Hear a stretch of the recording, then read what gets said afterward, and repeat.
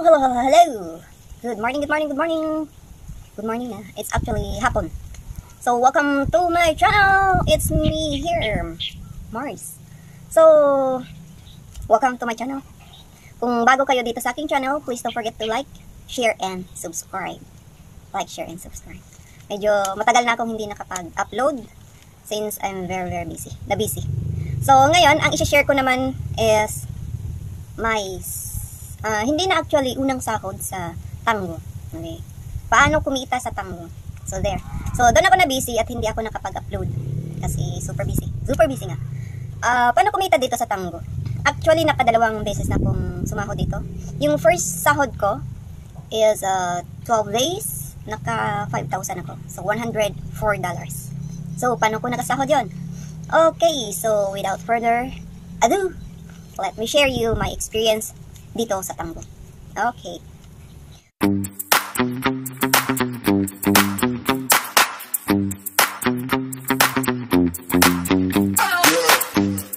So, kailangan download muna yung Tango. Pero, for me, kasi ni-refer ng isang friend ko, so may link silang binigay, at doon ako nag-download ng, through that link, doon ako nag-download ng Tango. And then, I am under an agency. So, sumali ako sa isang agency. So, dito naman sa Tango, it's either may agency ka or wala. Ang pinagkaiba naman kasi, kapag may agency ka, the agency will help you para makapasa sa audition. So, dito sa Tango, kailangan may audition dito. So, sa awa ng Diyos, first audition ko pa lang, nakapasa na. So, nagsungar-sungiran lang ako dito, guys. Actually, hindi naman talaga ako singer. So, I just try my best. At ayun, nakapasa naman. So, I think, ang pinag-anuhan, kasi the agency will give you tips para makapasa. So, share ko na rin sa inyo to. So, nasa sa inyo kung gusto nyo sumali sa agency or diretso kayo or kahit walang agency. But, kahit wala naman kayong agency, kailangan nyo ring ma-verify para maging partner ng Tango. Some sort of like partner ng Tango. Ako kasi nag-audition ako for 1 hour. 1 hour na kantahan. Siyempre, may pumapasok na mga guests. Babatiin mo, then kanta ka lang. Ang pinakaano sa akin doon is towards the end. Hindi naman tayo talaga singer. So, towards the end, siyempre, pumipiyak-piyak yung boses. Sinto-sinto na, no? So, may nag-comment, pangit pakinggan. Pero, I just did my best. Bahala na, sabi ko. But after my 1 hour audition, sa pagkanta-kanta, hindi ko expect na makakatanggap ako ng message na, congratulations, you are now an artist here in Tango. Oh, yay! So, that's it. First audition ko pa lang yan. So, thank you, Lord. And then, from that on, kasi nag-start ako July 22. And then, sumahod ako nung August 2. So, nag-cash out ako. Kapag naka $25 ka, pwede ka mag-cash out. But, syempre, we follow the rules of the agency na sabay-sabay kaming magka-cash out. Nahuli lang ako. Dapat nung July 31 ang cash out namin. Pero nahuli kasi, yung pioneer ko pala, hindi na-verify. So, it took me another 2 days bago ma-verify yung pioneer ko. So, sumahod ako. Kinash out ko na rin yung August 1 and 2 ko. Naisama ko. Na-excite nga. Ayun, hindi ko pala dinidak yun. So, umabot ng $104 ang na-cash out ko for my first salary. So, that is 12 days. So, 12 or 13 days. So, ayun. So, legit naman ang Tango. And then, this time, masyadong maano yung audition nila. Kasi yung mga ibang kasamahan ko, hindi makapasa-pasa sa audition. So, hindi naman yung kapag hindi ka pumasa isang audition, wala na. So, you can still do another audition the next day. So, 1 hour ulit hanggang sa makapasa ka. Sabay ganun. So, just in case, kasi may mga friends din akong kahit anong gawin nilang pag-audition, hindi pa rin nakapasa. The agency will find ways para magkaroon kayo ng trabaho. Some say na pangit yung image ng Tango, but nasa sayo yan. Okay. I know may private room sila. So, nasa sayo kung gusto mong magkaganon. Pero if you want, or if you do a decent job, or gusto mong maging decente, just do the decent thing. Tulad ko. Hindi naman ako talaga nang iwan. Kasi yung iba, nagpapakita ng, alam nyo na. So, yun ang pagkakaano nila sa Tango. But for me, malaking tulong para sa akin to. It's another extra income na nasubukan kong legit nakabayad. And then, I got my second salary noong, kasi kailangan ko, kaya nag-advance ulit ako eh. Yun din ang maganda sa aming agency. Very understanding naman yung manager namin. So, binigyan kami ng nag-cash, parang cash in advance namin yun. So, actually, pwede namang diretso sa pioneer namin. Kaso nga lang this time, maraming pagbabago rin sa Tango. Medyo naging mahigpit na rin sila. So, yung mga host kasi, yung ibang host, nakikita na they don't pay attention to their live streaming. And ang naano dito is yung agent. So, ang agent ang mababawasan, hindi yung host. So, ang ginawa ng agency namin, sa pioneer na niya, pinapadaan yung mga sahod namin. Para naman, just in case na magkaroon ka ng violation, at least may maano sila. Doon nila mabawasan yung penalty mo. Para hindi yung agent ang magsasuffer. Which is, okay naman yun. Fair naman siguro yan. So ngayon, sa audition, para makapasa sa audition, yung tinuro sa amin, kailangan nyo i-connect yung Instagram ninyo sa Tango. So, ang ginawa ko, doon sa Tango, nag-upload ako ng 1-minute video na kumakanta. And then 6 different kinds of pictures na yung isa, hawak ko yung microphone. Siyempre, ipapakita mo na kakanta ka. And then, it's not only singing, pwede mong i-cater dito sa Tango. So, diverse. Kung anong talent meron ka, you can showcase here in Tango. So, pag magician ka, you can do it. And cook, pwede rin yung cook. Sewing, artist, dancer, pwede dito. Marami pang iba pero hindi ko masyadong naanuhan yung pinakita. Pero yung sa akin kasi, ang chinikot doon is vocal. Kasi, hindi ako masyadong noon eh. I'm just interested na magkaroon ng trabaho. So, chinik ko lang doon vocal.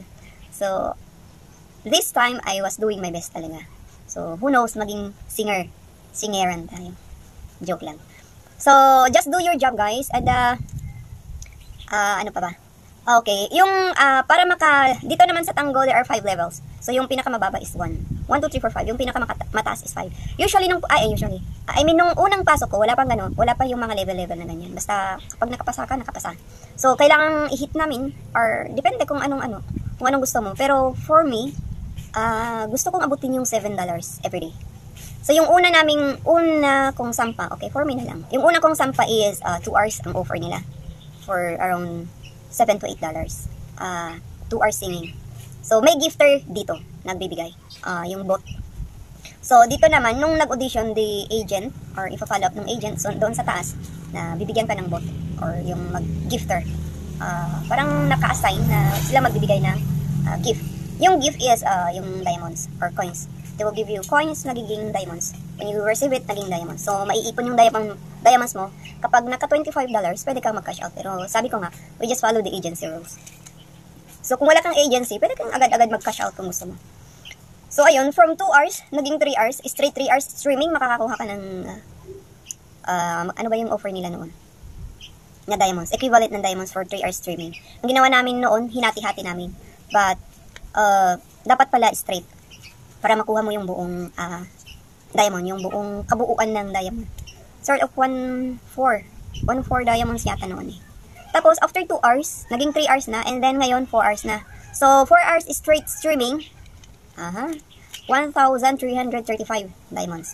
So, sinubukan ko isang gabi, na nag-ano ko, kasi wala akong net that day.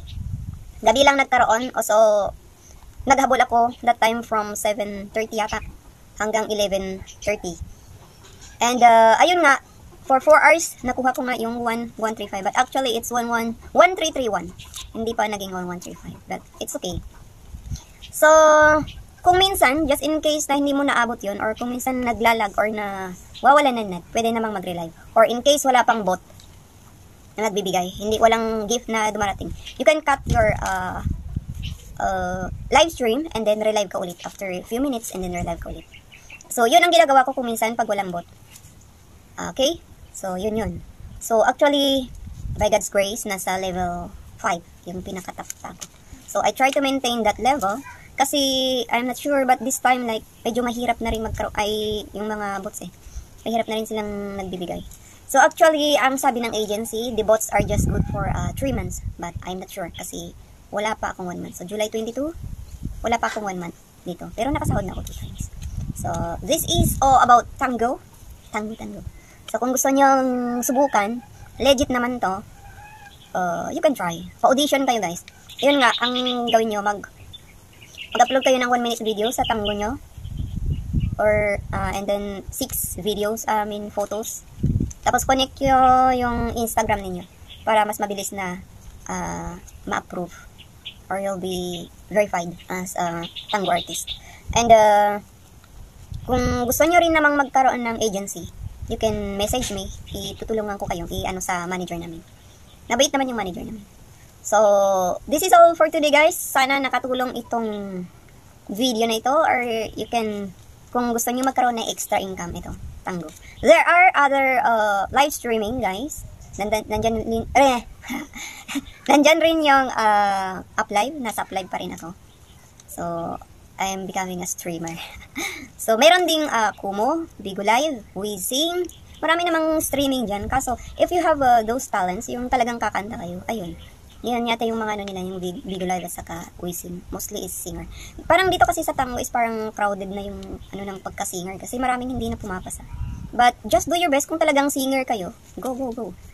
Don't be discouraged pag hindi nakapasa minsan. Keep going. And kung ano talaga, our manager can help. Kung gusto niya na talagang magtrabaho dito sa Tango. So, ayan. So, this is what I can say about Tango. And comment down below kung may gusto pa kayong linawin na hindi ko nasabi. So, I think that is it. Wala kayong babayaran pala. Walang babayaran dito. So, ang maganda dito sa Tango, wala kayong ilalabas na pera. Lalo na sa mga stay-at-home mom or yung wala talagang pasok, walang trabaho. Maganda itong ano ng Tango. Ang ano ko lang dito is yung mahaba talaga yung oras. So, kayo nang mag-budget or kayo nang mag-plan kung anong oras kayo mag-live stream. Pero, nasubukan ko na naman ang oras in the morning.